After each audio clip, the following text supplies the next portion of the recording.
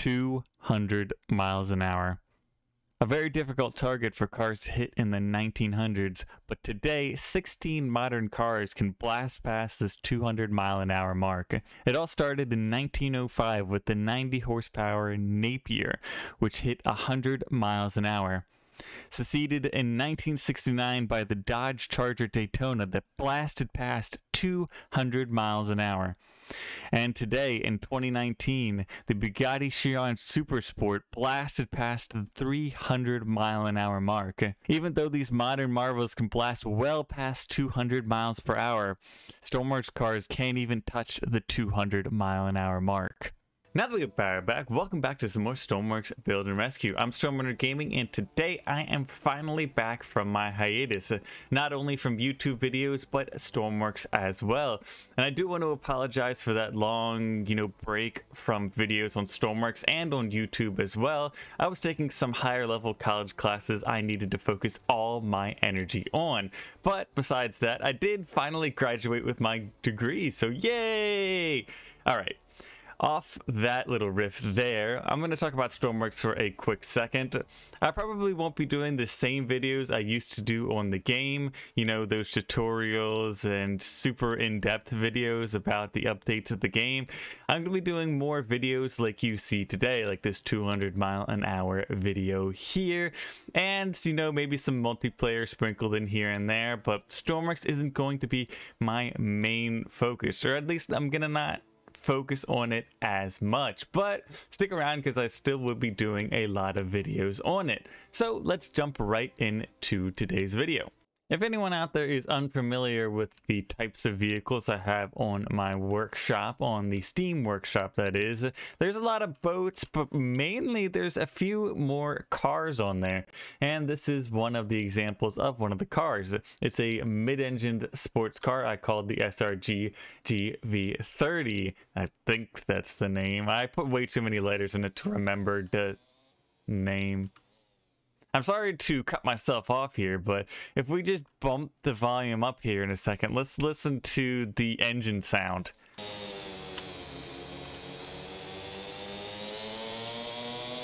It sounds like a blender in your kitchen or something, but besides the new updates I've totally forgotten about in the past month, we can look at this, high-powered, high-speed car, and we're getting just under, or just about the 140 mile an hour mark.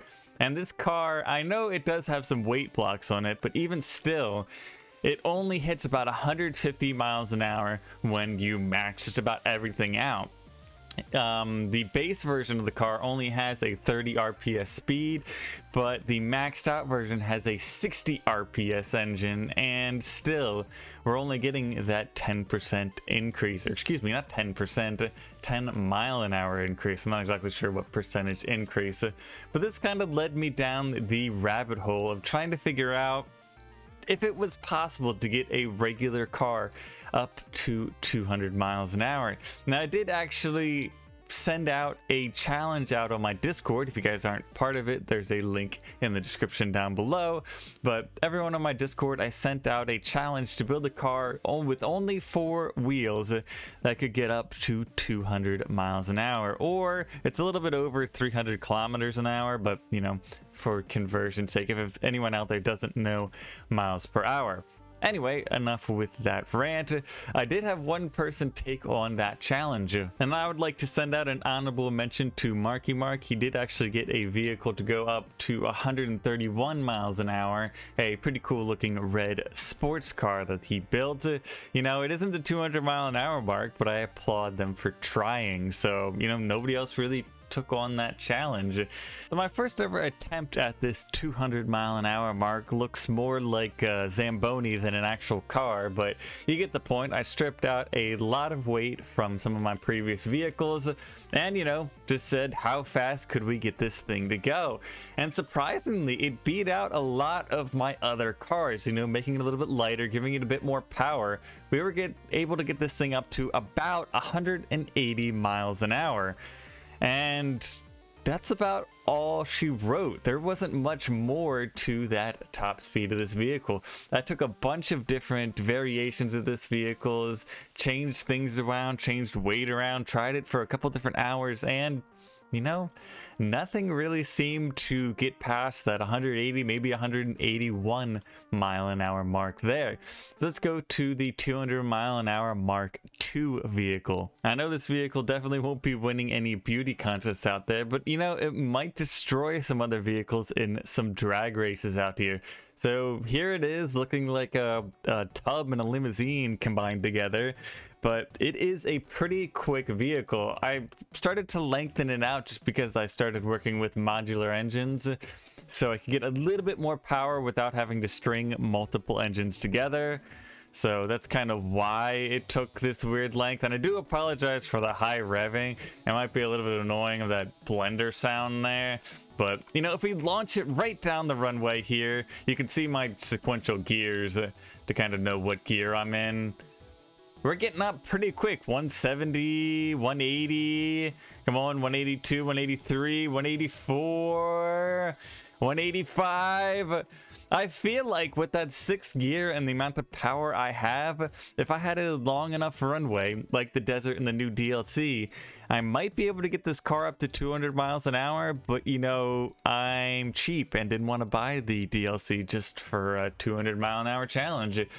So I kind of went back to the drawing board, and I do want to show real quick, I do have a version of this vehicle with 3 wheels and kind of why I limited it to 2 wheels. So here we are with the 3-wheeled version. It is really weird looking because it now has a 3rd wheel in the middle of it, but it is a very quick car. I don't think we even need to go to the end of the runway to get this up to over 200 miles an hour. We can probably just send it down here as we shake around. 180, 190, 200 right there. And challenge done. But it's a 3-wheel car yet again. So challenge isn't exactly done here. I've definitely tried a lot of cars trying to beat this challenge here.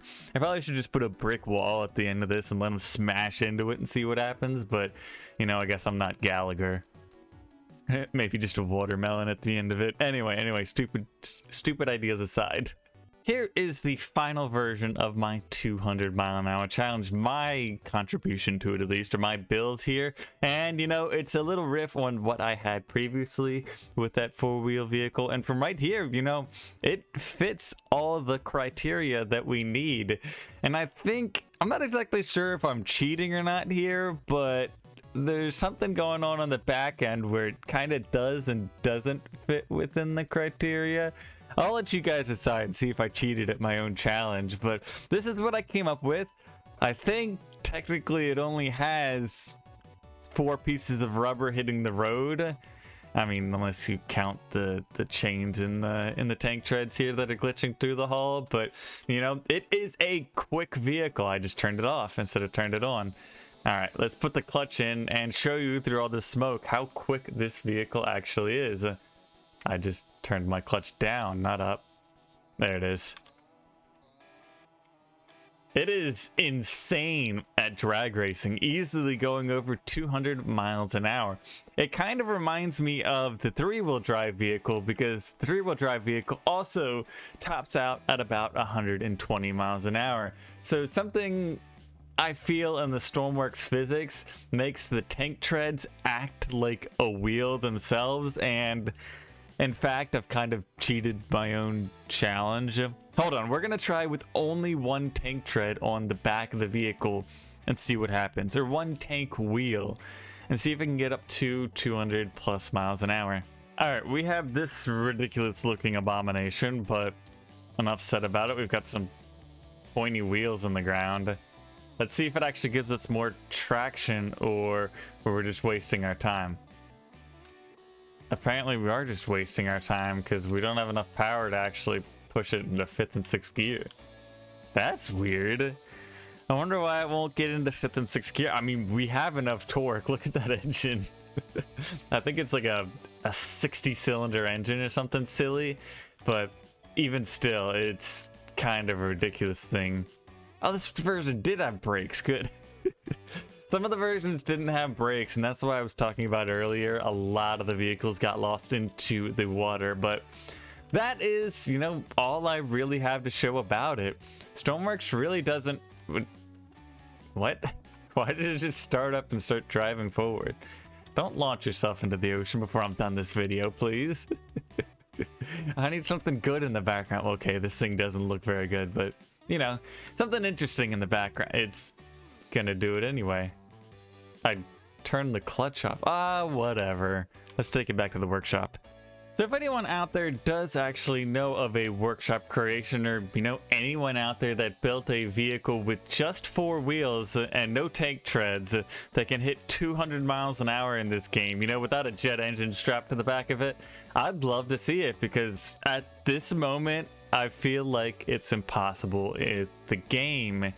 But, you know, this didn't stop me from starting to mess around with some other ideas. After I did that tank tread vehicle, I started to do some crazy inventions. If you guys have seen the Grand Tour episode in, I forget what country they were in, Madagascar, what Hammond built kind of inspired this a little bit. It's kind of ridiculous, but it doesn't have a high top speed, but it is a monster off-road.